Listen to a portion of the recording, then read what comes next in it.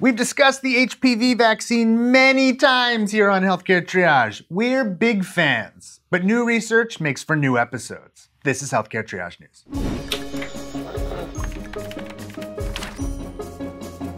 We know that human papillomavirus causes genital warts and cancer. We know that the vaccine protects people against the 7 high-risk variants of the virus, which are responsible for about 90% of cervical cancers.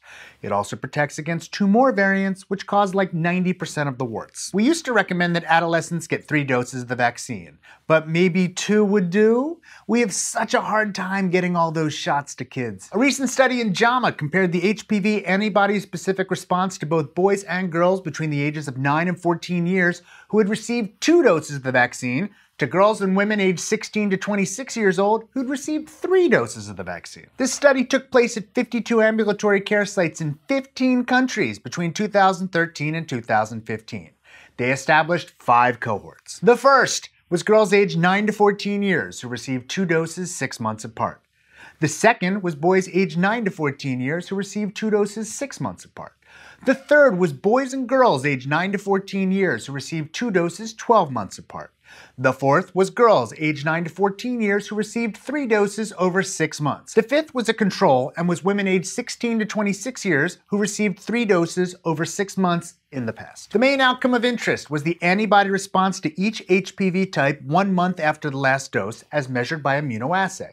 This was a non-inferiority trial, meaning that they just wanted to see if any of the 4 cohorts was no worse than the control. They didn't need to be better. What did they find? The HPV antibody response in both boys and girls given 2 doses was non-inferior to those in girls and young women given 3 doses. There are lots of ratios in the paper, and I'm not going to list them here, but the take-home message is this. The immunogenicity achieved 4 weeks after a 2-dose regimen was non-inferior to that achieved with a 3-dose regimen. For this reason, in October of this year, the CDC recommended a 2-dose schedule for adolescents who start the series before 15 years of age. And there's more. In a study this month in pediatrics, researchers reported on a study where they randomized 30 pediatric and family medicine clinics in North Carolina to different vaccination approach methods when talking to parents.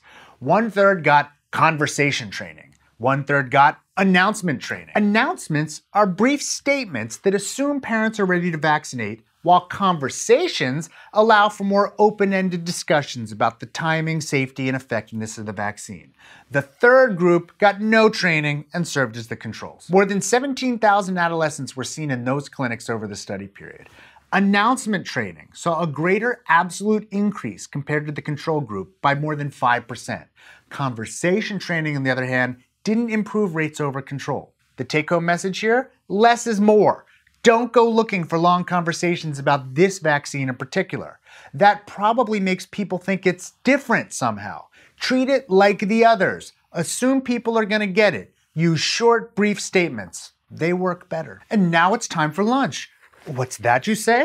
A Healthcare Triage lunchbox? Yes, it is. You can go and get this right now, hctmerch.com. It'll make such a great holiday gift. I'm giving this to my daughter for Hanukkah. She doesn't even know. Healthcare Triage is supported in part by viewers like you through patreon.com, a voluntary subscription service that allows you to support the show through your monthly donation. We'd like to thank our research associates Joe Sevitz and Karen Green, and our Surgeon Admiral, Sam. Thanks, Joe and Karen. Thanks, Sam.